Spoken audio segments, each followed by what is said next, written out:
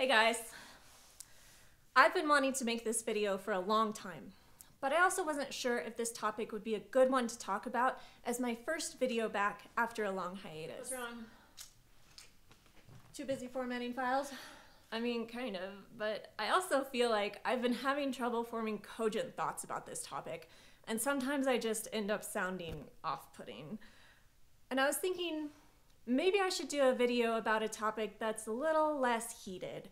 Maybe something like spatial statistics? Boring. But then yesterday, I saw this on my feed. And all I could think was, it's beginning. So let's get into it. Here are my hot takes on why I think using AI to help you write academic papers is a bad idea. For those of you watching who don't write science papers, here's the deal.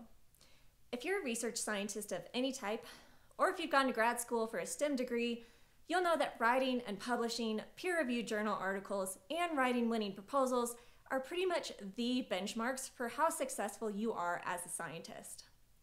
But most scientists that I've met don't exactly love writing. Some even view it as a chore that gets in the way of doing real science. Unless you've been living under a rock for the past year, you'll know that AI language models like ChatGPT are becoming ubiquitous, with several news stories recently coming out about how teachers are worried that students are going to use AI to write essays for them instead of doing the work themselves. But this doesn't just apply to high schoolers. That's right, scientists are using it too. And unlike high school teachers, for the most part, academic publishers like Science and IEEE are okay with it.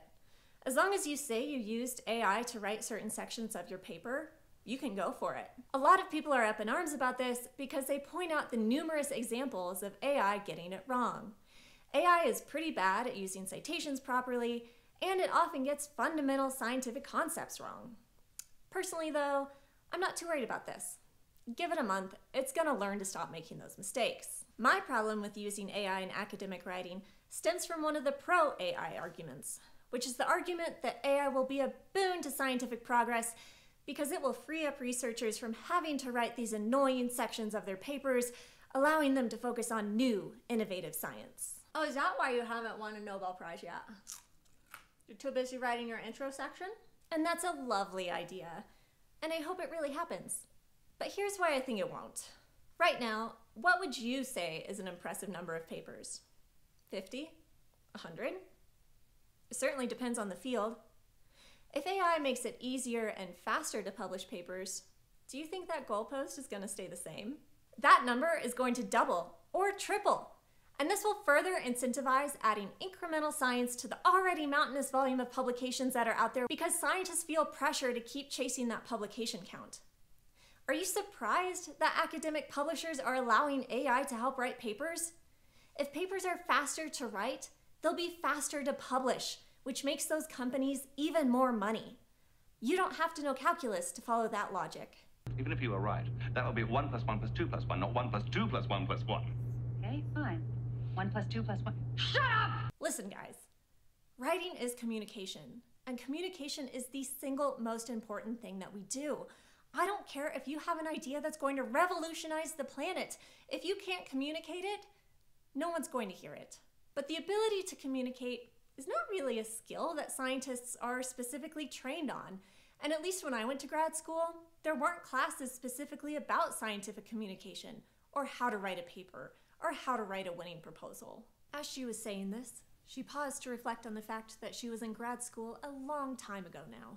We spend a lot of time learning how to make scatter plots and very little time practicing communicating. So it's no surprise that a lot of us find writing hard. But we also shouldn't be shocked when people would rather believe flat earth theories than listen to us drone on about the complexities of climate change. Riddle me this, folks. If you start relying on AI to help you explain your science, do you think you'll become a better communicator? But I think that AI helps me understand all the different ways to explain a concept. I learned by using AI, and maybe that's true for some of you. For now. And for those of you who might be non-native English speakers who are using AI to help you better translate a concept, I'm not talking about you. I think using AI as a tool in that context is awesome because your job is not to be an English translator, and it really sucks that we make everyone publish in English. But let me ask you this. How many of you use directions from Google Maps on your phone to help you understand how to read maps better in general? Has our sense of direction gotten better with Google Maps? Or do we blindly trust it? Maybe it's a shortcut, Dwight. It said go to the right. It can't mean that. There's a lake there. I think it knows where it is going. This is the The lake. machine This knows. is the lake. Stop yelling at me. No, it's not yelling. My concern is that we are pretty quickly going to go from using AI as a tool to help us better explain a sentence or two to using it as a crutch to write entire sections of text that we're too busy to write.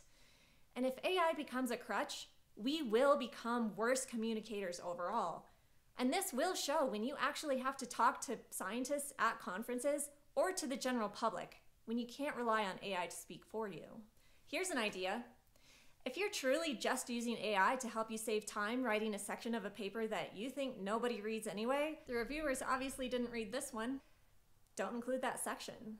Okay, but journals require bland intro sections to be in the paper. Do you know why more people don't read papers?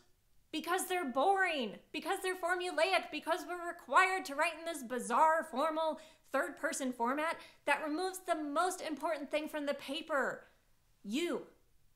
It didn't used to be this way, and it doesn't have to be now. So before you jump to using AI to help you write your paper, ask yourself, am I using it as a tool or as a crutch?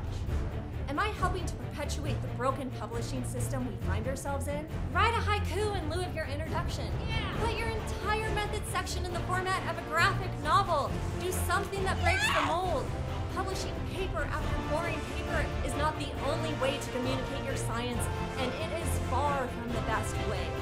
So instead of using AI to lean further into this broken system, let's change it. Man, you really had some opinions there. Oh my god, I know. It made me really uncomfortable. I'm still sweating.